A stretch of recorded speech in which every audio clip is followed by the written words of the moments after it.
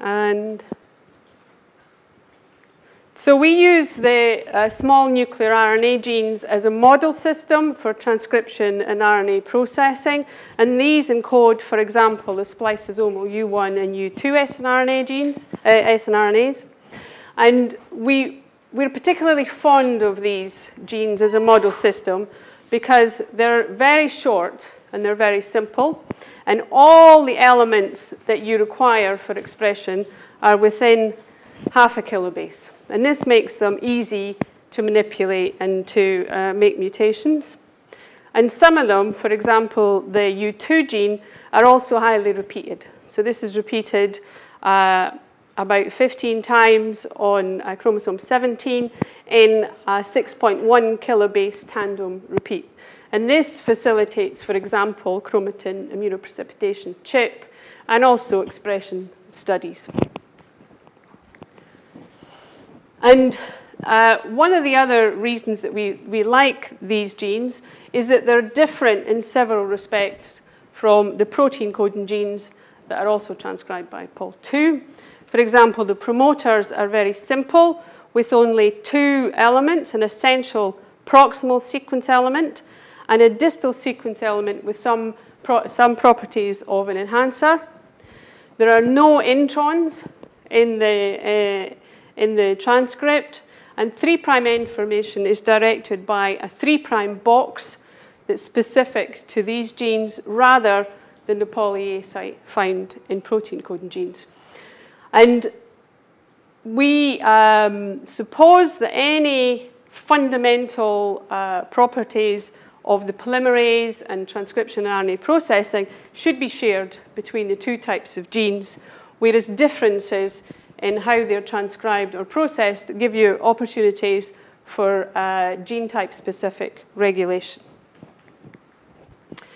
And you might think that because they're short and simple, these genes are default and that any extras for the protein coding genes are added on, but this doesn't seem to be entirely the case.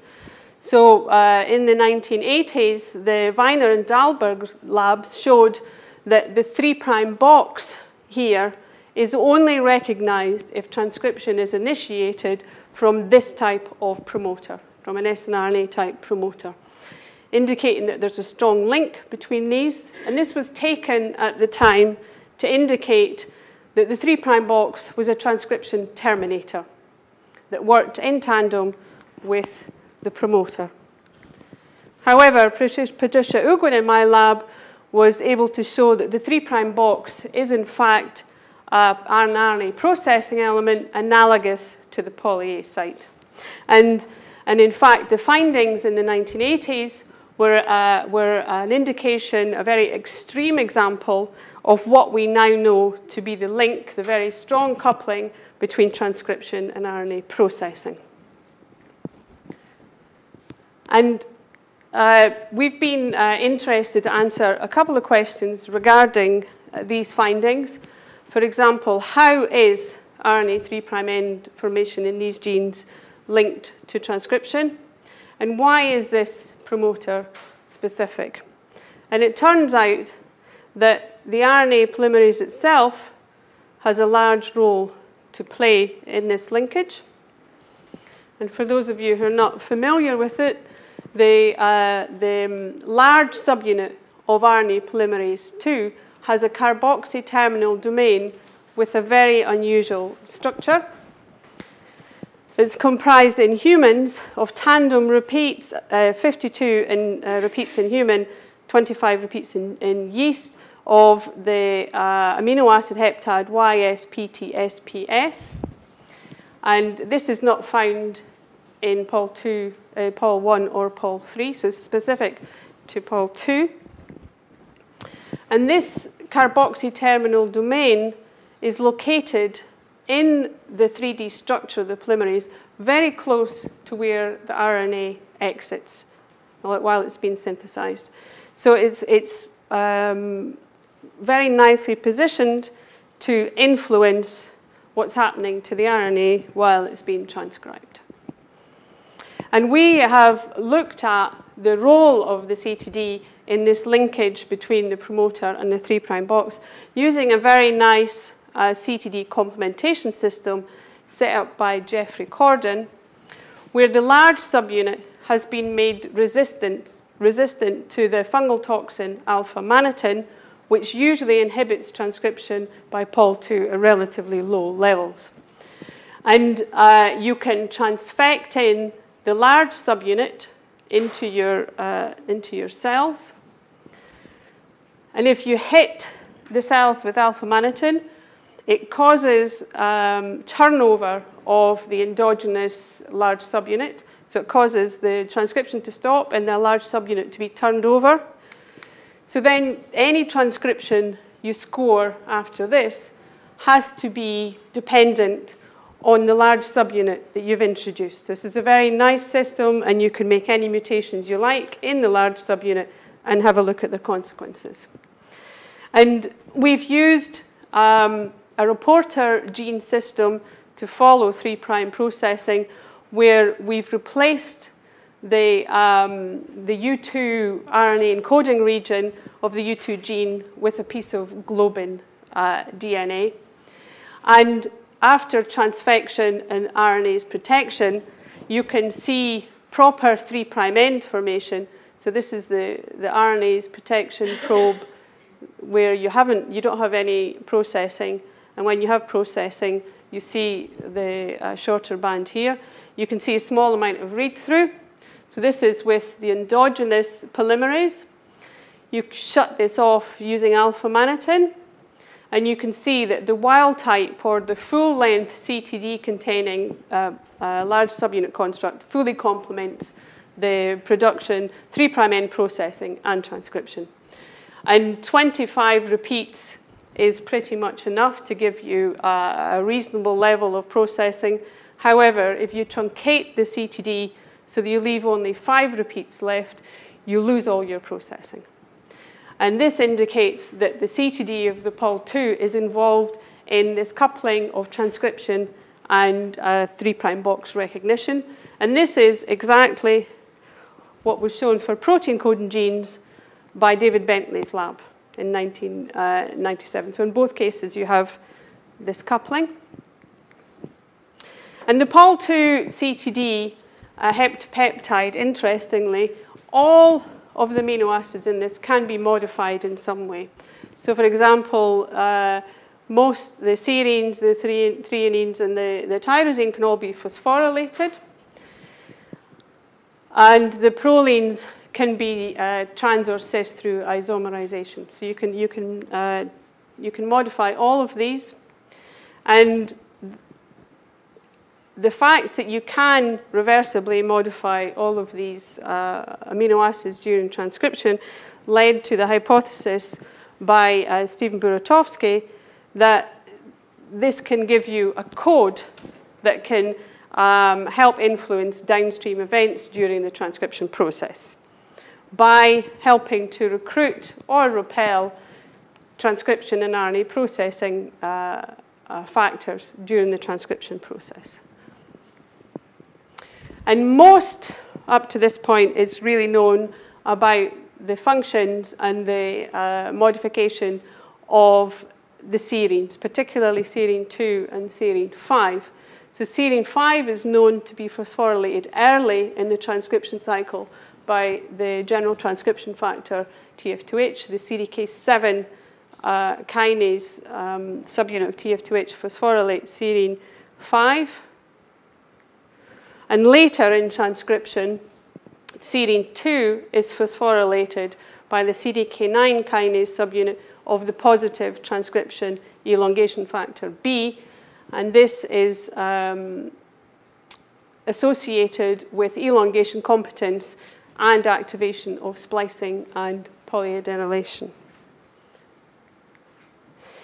And if you look in yeast using antibodies against these specific modifications of serine 2 and serine 5, you see this characteristic pattern of high serine 5 phosphorylation levels early in transcription and high serine 2 phosphorylation levels at the end, towards the end of the transcript. And this is produced by the combination of kinases and phosphatases. And this is known to facilitate the sequential recruitment of factors to the CTD during the transcription cycle. For example, capping enzyme is recruited by serine 5 phosphorylation just after initiation, whereas elongation factors are recruited during transcription, and termination factors and RNA processing factors, polyadenylation factors, towards the 3' end of the gene. So this has all been worked out in protein coding genes. And the code is getting ever more complicated as more marks have been discovered. So we're up to quite a serious number of combinations for all of the phosphorylation and protein isomerization marks that have so far been described. Now, we wanted to understand what role the different serines in the CTD were playing in transcription and RNA processing of the siRNA genes. And we've taken a very surgical approach to this, in that we've mutated in turn all of the serines to the non-phospho acceptor alanine. And we've built up these constructs one repeat at a time. And while we were making all these mutations of serine 2, 5, and 7, we discovered that at the same time, Rob Chapman in Dirk Eick's lab had already gone further, and he'd made constructs with 48 repeats with all different mutations in them, whereas we'd only got up to 25. And luckily for us, they were very friendly, and they gave us all their constructs. So we didn't have to go any further.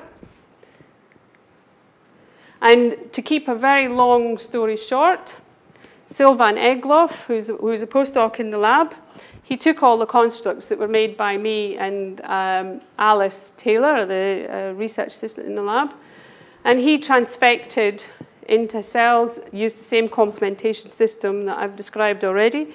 And what he found was, just as had been found for protein coding genes, mutation of serine 2 or 5 affected expression of siRNA genes. Certainly for serine 5, probably the effect was on capping, and presumably through phosphorylation of the CTD. However, what Sylvan found when he mutated serine 7 was quite surprising. So using the same complementation system as before, what Sylvan found is, with consensus repeats, he had very good 3' end formation of these reporter constructs. But when you mutated serine 7, you lost not only transcription, but also 3' end formation. So the level of stable RNA was very reduced, and the processing, the recognition of the 3' box was affected. However, when you do the same experiments using a reporter protein coding gene construct with a poly-A site and a CMV promoter, you'd have little effect, if any, on the level of RNA produced. And recognition of the poly-A site, if anything, is better when you mutate serine 7. So this seems to be a selective effect of serine 7A mutation on siRNA gene expression. And at the time when Sylvan was doing these experiments, Shehekatar's lab published the characterization of a large complex known as integrator. It's a very big 1 megadalton 12 subunit complex. And they showed that this associates with the CTD of Pol2 and is required for recognition of the 3' box. Now, we had been looking for this complex, but they got there first. And this complex contains 2 subunits, Int9 and Int11, that are homologs of the poly-A factors CPSF100 and CPSF73. And this is the endonuclease in both cases, Int'l and CPS73. So we asked ourselves whether the CTD and the serine 7 mutation were affecting the recruitment of integrator to snRNA genes. And Sylvain used a GST pull-down system to look at this. So he phosphorylated GST CTD constructs either with wild type or serine mutations. He phosphorylated this by incubation with nuclear extract, cleared out the proteins, carried out GST pull down with fractions with semi-purified integrator, and then analyzed for Int'l by Western to see whether we were actually pulling down integrator. And the consensus repeats after phosphorylation are able to be recognized by Int'l and presumably other parts of the integrator complex. If you mutate serine 7 to alanine, you lose this interaction. So this was a good molecular explanation for the loss of 3' end formation when you mutate serine 7 to alanine. However, mutation of serine 2A also leads to loss of pull down of the integrator complex. And Sylvain used a lot of different synthetic peptides with phosphates on different serines. What he was able to show is that you need 2 CTD repeats for Int'l to bind, and that really you can get detectable binding only with 2 phosphates, phosphate on the serine 7 of the first repeat and phosphate on the serine 2 of the second repeat. And they're defining a new double phosphomark on the CTD that recruits the integrator complex, or at the very least, the catalytic subunits Int9 and Int'l. And this, the fact that serine 2 was involved in the association of integrator, and particularly phosphorylation of serine 2, was very satisfying to us, because a student in the lab, Joanne Medlin, had previously shown that CDK9 inhibitors, so these inhibit positive transcription elongation factor B, like DRB and this one that we call KM, not only effectively inhibit phosphorylation of serine 2 of the CTD, you see this here, so you inhibit the phosphorylation of serine 2, but not serine 5, and these drugs effectively inhibit 3' end formation of this snRNA gene construct. So it inhibits recognition of the 3' box.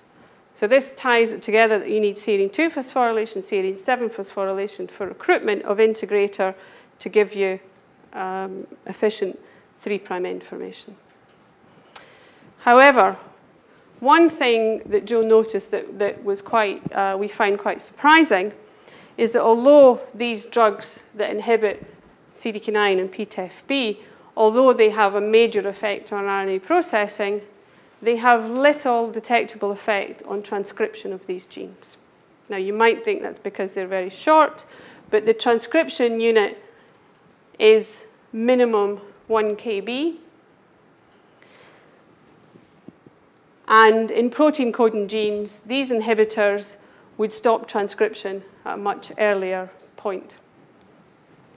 And this is the result of run-on using several inhibitors of PTEF-B, and we see very little effect on transcription. So this is an effect only on RNA processing with these inhibitors. In protein-coding genes instead, the PTEF-B complex activates elongation of the polymerase, elongation of transcription, as well as activating splicing and polyadenylation. So there seems to be a disconnect here in the only one of the activities are affected in transcription of snRNA genes. And just to remind you that in protein coding genes, there's thought to be a general early elongation checkpoint that's set up by binding to the polymerase after initiation of transcription by the negative elongation factors DSIF and NELF. And the polymerase can't proceed past this early elongation checkpoint until PTEF-B phosphorylates NELF, which then leaves, this inhibitor then leaves the transcription complex. It phosphorylates DSIF to turn that into a positive elongation factor, and it phosphorylates serine 2 of the CTD. And only then can transcription proceed. So this doesn't appear to be happening in the snRNA genes, and we sought to understand why. And the first thing that Sylvan and Don O'Reilly, a postdoc in the lab, looked at was the chromatin structure of these genes to see whether this gave us any clue. And we've used the beta-actin gene as a control since Jo found in her studies that this transcription is blocked by CDK9 inhibitors in this case. And what we found was that the whole of the transcription unit of the U2 genes is nucleosome depleted. So for as far as transcription goes, there seems to be a valley of nucleosomes, whereas there's a nucleosome-free region in the beta-actin gene, but just at the start of transcription. It doesn't extend the whole length of the transcription unit. And in fact, in the nucleosome-free region in protein coding genes is generally a bit shorter than this. In the beta-actin gene, it's actually quite long, and I'll come back to that. And if you hit the cells with the CDK9 inhibitor DRB, you do, in fact, have little effect on the Pol2 loading, as measured by CHIP here. You have little effect on the Pol2 loading on the snRNA genes, whereas in the beta-actin gene, after the point where the nucleosomes have risen in concentration, you lose transcription. And this is what you see in most protein coding genes, that the end of the transcription unit, you don't have any transcripts at all. And interestingly, NELF, the negative elongation factor that's involved in this early elongation checkpoint, is found on the snRNA genes, but it's found at the very end of the transcription unit. Okay? In the beta-actin gene, again, NELF is at its highest concentration just before the nucleosome concentration rises. So in this case, it looks like NELF is not setting up an elongation checkpoint, but rather termination of transcription. So the checkpoint in these genes appears to be closed. And if you knock down NELF, so Sylvan's knocked down NELF using RNAi, using nuclear run-on, you can see that the polymerase now can go a bit further. And you see the same if you do Pol2 CHIP. The polymerase can go a little bit further downstream. Again, supporting this idea that NELF is working as a termination factor in these genes rather than an early elongation factor.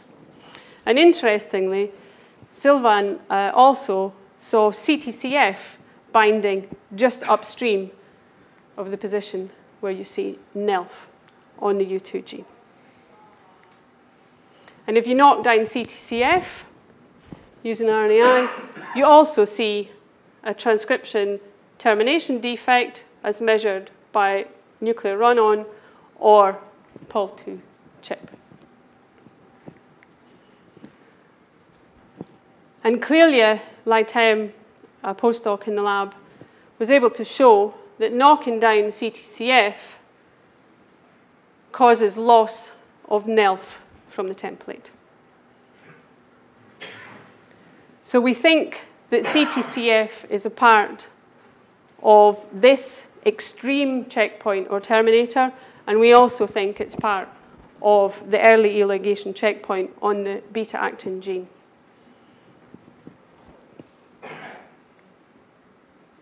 So to summarize this part, it looks like your PTEF-B activity is only needed if your template is nucleosomal. So you only need to have that extra boost if your template is wrapped. If it's open, then the polymerase can access it and go through it without much trouble. But there must be some difference between the beta-actin and the U2 genes that leads to a different outcome when you hit this CTCF NELF checkpoint. Okay? So we surmise that maybe this is due to differential recruitment or activity of some elongation factors that would help you get through the nucleosomes. And to keep another long story short, Hadil Al-Rawaf and Justina Zaborowska, two PhD students in the lab, carried out an extensive chip analysis to look for the association of elongation factors and histone modifications, either with the beta-actin or the U2 genes.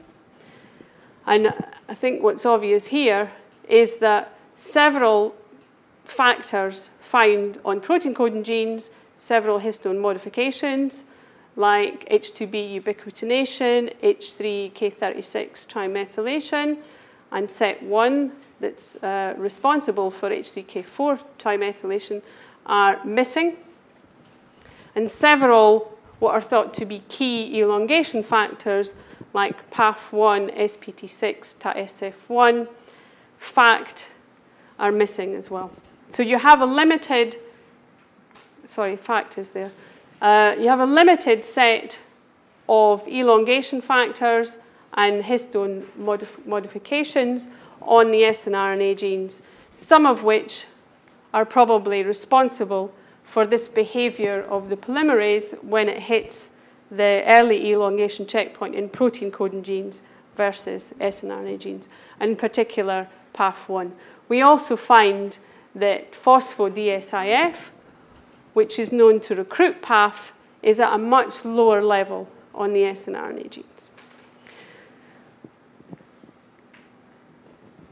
So we can tentatively conclude that it's differential recruitment of some of these key elongation factors and histone modification enzymes that gives you this differential behavior when you meet this NELF and CTCF dependent terminator. It means that you cannot make the transition into productive elongation through a nucleosomal template. And does CTD phosphorylation play any role in this? Jury's out, but I'll just tell you what we've seen. So the CTD phosphorylation profiles during transcription are not the same on the snRNA and the protein-coding genes. So first of all the modifications occur in a very, very short space.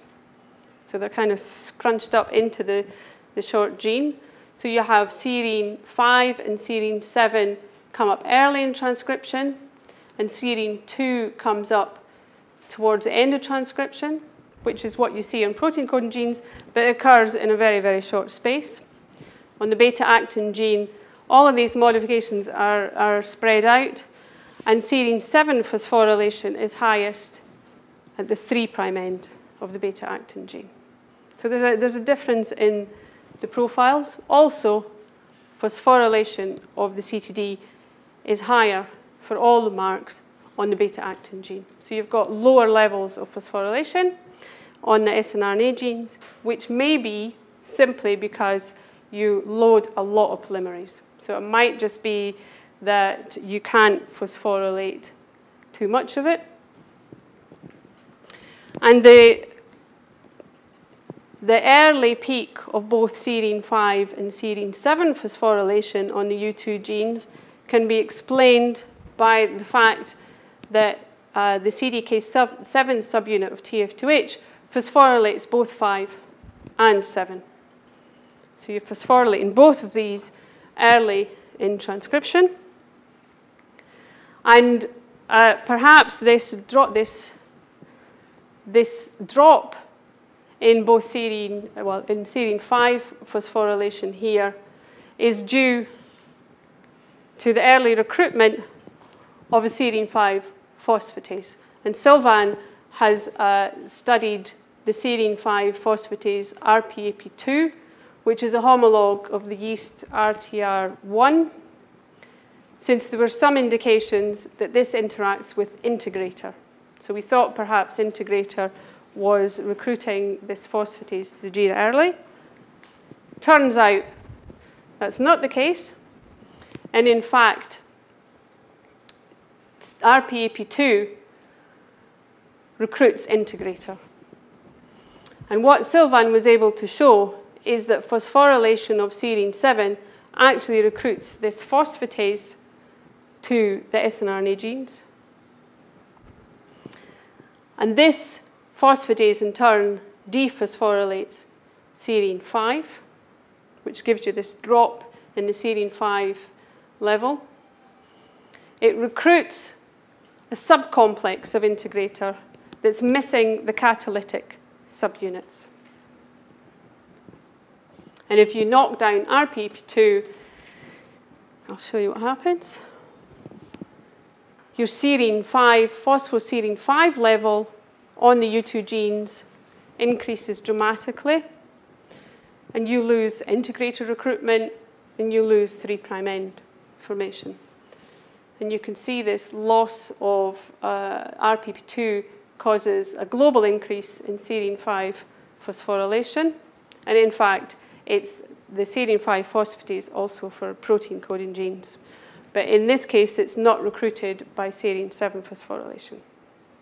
So this is a gene-specific snRNA, gene-specific recruitment of this phosphatase through serine 7 phosphorylation. And just to show you that it is a phosphatase, if you in vitro phosphorylate the CTD on 5, 2, and 7, and add increasing amounts of RPAP2, you lose serine 5 phosphorylation, but not 2 and 7. And Sylvain has further mapped this to be within the very short domain of unknown function that it shares with the yeast, RTR1. So the CTD code for protein-coding genes and snRNA genes, it seems to be working slightly differently. And it's becoming very complex, this whole recruitment process. And we now have many proteins that are known to be recruited to protein-coding genes through serine 2 and serine 5 phosphorylation. In snRNA genes, mammalian snRNA genes, you also have serine 7 phosphorylation involvement in the transition from initiation right through to RNA processing. And the yeast snRNA store genes are also slightly different. But so far, there's no good function for serine 7 phosphorylation in these genes. So far, serine 7 phosphorylation seems to have a specific function in expression of these genes. Now, what do we think drives all these differences between expression of protein-coding genes and snRNA genes? Well, of course, the best candidate is the promoter. And we know something about the factors that are recruited to the promoter.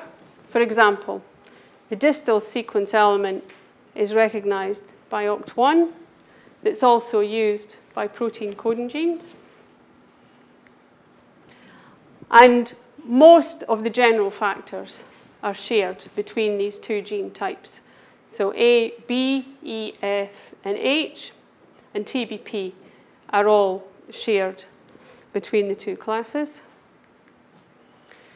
However, PTF, which binds the PSE, is specific for this type of gene. So that's likely to be involved in any specific downstream events. And TF2D, which is TBP complex with TBP-associated factors, or TAFs, cannot drive transcription of these genes in vitro. So these two might be considered gene type specific factors. But we didn't know which, if any, TAFs were associated with the snRNA genes. So Justyna Zaborowska, a student in the lab, has carried out chip analysis of the beta-actin gene and the U2 gene using antibodies for all the known TAFs. And she's found 1 to 13 associated with the beta-actin gene, but only a subcomplex with much fewer TAFs associated with the U2 gene. And this we've named the small nuclear TAF complex, SN-TAF-C. And just to put all of this information together in a cartoon, what we imagine is happening is that the promoter is somehow driving these downstream events through association of PTF and this small TBP-TAF subcomplex. After initiation, CDK7 phosphorylates serine 7 and serine 5 of the CTD, which allows association of capping enzymes and capping of the 5' end of the transcript. RPP2 is recruited by serine 7 phosphorylation, and it brings in some of the subunits of the integrator complex and causes the dephosphorylation of serine 5. PTEF-B comes in to phosphorylate serine 2, and this then allows association of the catalytic subunits of the integrator, Int9 and Int11, to give you downloading of the integrator to the 3' box to allow processing to occur. And the polymerase is terminated by the CTCF-NELF checkpoint after RNA processing due to the lack of elongation factors that would allow this complex to proceed through the nucleosomes.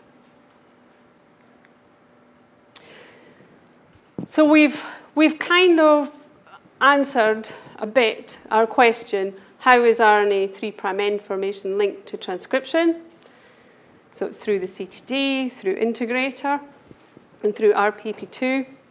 We still don't understand why this is promoter specific, because RPP2 also associates with protein coding genes.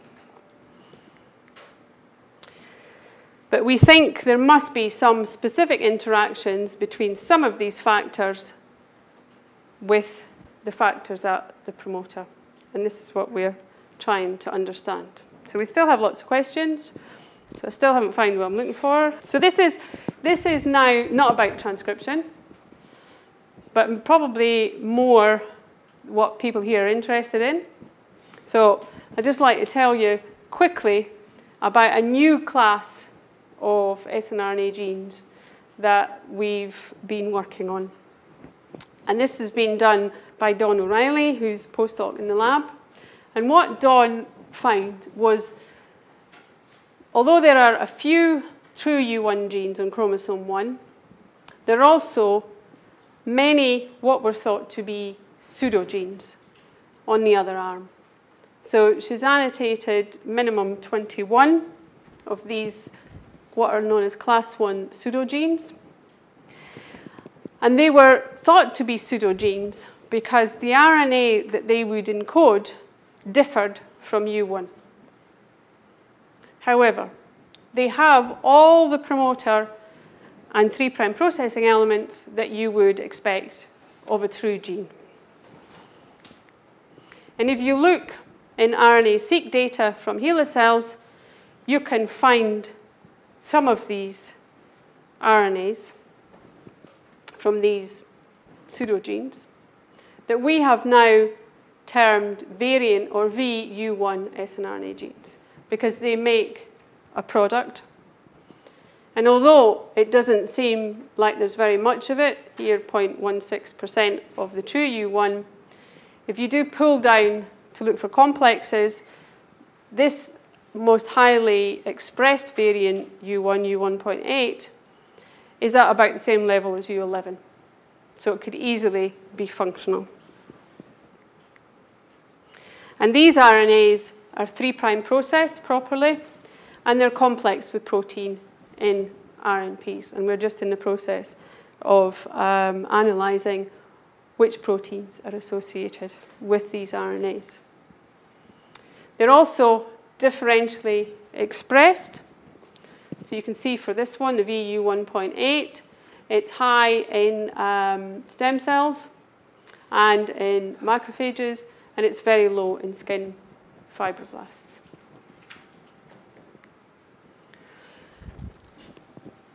And you find these variant U1 snRNA genes in placental mammals and in primates. And in primates, there are many more. And the primate VU1 snRNAs are distinct, so they have a different sequence from those in lower mammals. And you can see that they're placental mammals and upwards, mainly in primates. And between human, chimp, and orangutan, these are fairly well conserved. But the proof of the pudding is in the knockdown. And if you knock down VU1.8, like here, you affect expression of about 10% of genes. And since the major function of U1 is in splicing, you might expect knocking down a variant U1 might cause splicing defects, and you do see some splicing defects. You see gene expression in some cases going up or down, but the bulk of the effects are in transcription and/or polyadenylation. And we've validated some of the effects on splicing. So these are some of the genes that came up in the microarray Dawn has looked at, and in fact she does see either skipping or inclusion in some cases. And in all the genes she's tested that come up on the microarray, you can see some splicing defects. But U1 snRNA was recently shown to have another function to suppress internal polyadenylation. So it seems to stop poly A cleavage and polyadenylation happening throughout the transcript, so that it happens only at the final poly A site. When you knock down U1, you have activation of these internal poly A sites, which results in truncation of the transcript and premature termination that's caused. This is wild type U1 or was one of the viruses? It's wild type. This is wild type. This is the Dreyfus story. And this is known as premature cleavage and termination, premature cleavage and polyadenylation, PCPA.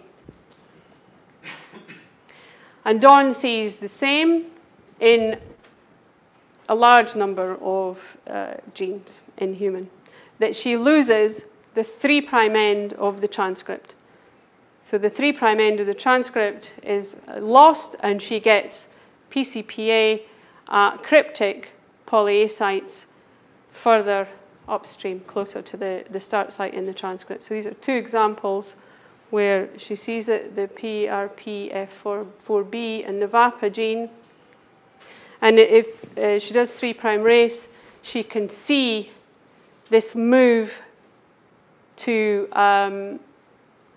premature cleavage and polyadenylation at poly A sites that are much closer to the start site. And you can see it here as well. And they don't seem to be targets, or at least not as clear targets of U1 knockdown. So there seems to be some kind of separation between the effects of knocking down U1 and knocking down these variants on PCPA in different genes. So you can see here that knockdown of U1 causes PCPA in this gene, but knockdown of VU1.8 doesn't. So I think that we can say, although we don't have a molecular mechanism for how they're working yet, we think that these VU1 snRNA genes have been misclassified as pseudogenes. And that these snRNAs participate in poly A site regulation and splicing. They're differentially expressed, so they may be involved in differentiation or developments. And there may be key players regulating ES cell pluripotency because they're highest in ES cells. So deregulation could potentially lead to pathological dysfunction. And DUNN is now looking to see if any of these variants are aberrantly expressed in disease, in several types of disease. And just to acknowledge the people who've done the work, Sylvain was postdoc with me. He's now in France. Hadil is a student just finished. Dawn has done all the work on the variants. Alice, who helped me with the CTD work, has just left, unfortunately. Clelia was working on CTCF and the GrowSeq. Justina did all the TAF work. Martin's our bioinformatician.